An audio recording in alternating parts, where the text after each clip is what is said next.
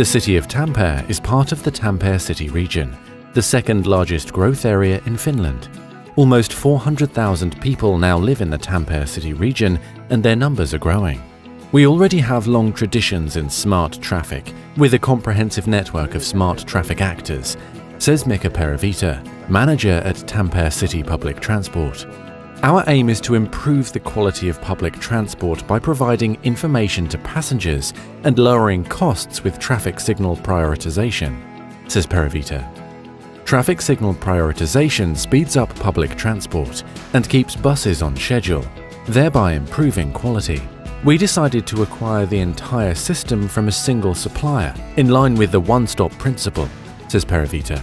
We chose CGI as our partner through a public tender, which of course is how things are done these days. CGI's solution provides timetable information to passengers and traffic signal prioritization for vehicles.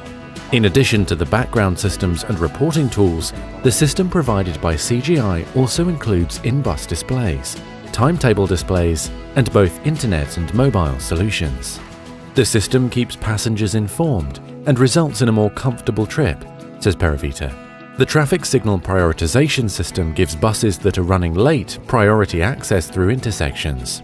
This keeps the buses on schedule and improves traffic efficiency. The system also serves traffic control by producing data on operations and development opportunities. The drivers are also satisfied with the quality of the service, says Peravita. CGI has been on board our smart traffic project for a long time, 15 years, says Peravita. This time around too, we had every confidence in CGI's ability to deliver the service. The project has stayed on schedule and budget.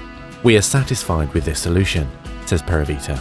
In the future, we want to keep developing our public transport services, especially with mobile solutions. This will make our public transport even more convenient for passengers and encourage people to use it, says Peravita.